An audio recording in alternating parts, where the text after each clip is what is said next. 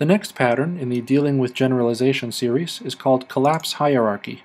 The motivation here is that you have a superclass and a subclass which are not very different, and you want to merge them together. Here we have the classic example of an abstract employee and this concrete salesman class, which doesn't really add much to this employee. Now we might even have maybe some more sloppy changes over time here.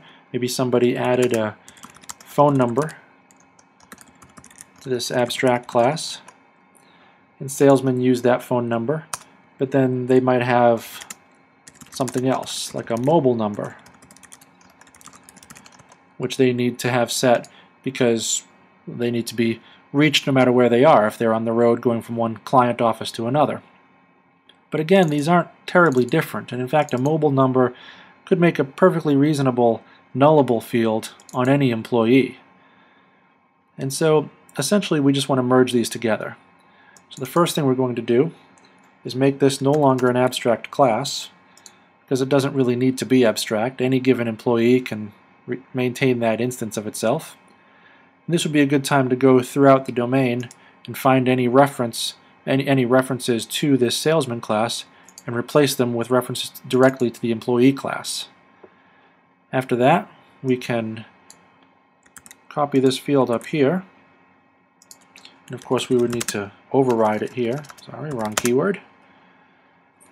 And then we could again rebuild, run all of our tests, make sure we haven't broken anything. And then another small discrete step would be to just get rid of that. Rebuild, run tests again, make sure that functionality is still there. At that point, throughout the domain, if everything is referencing employee directly and nothing's referencing this, we can finally just get rid of that. If anything was still referencing it, the compiler would tell us at this point and we can fix that. But essentially we've taken that unnecessarily complex abstract and child class structure and collapsed it into a simple class that does the job just fine. That's it for the collapse hierarchy pattern. Thanks for watching.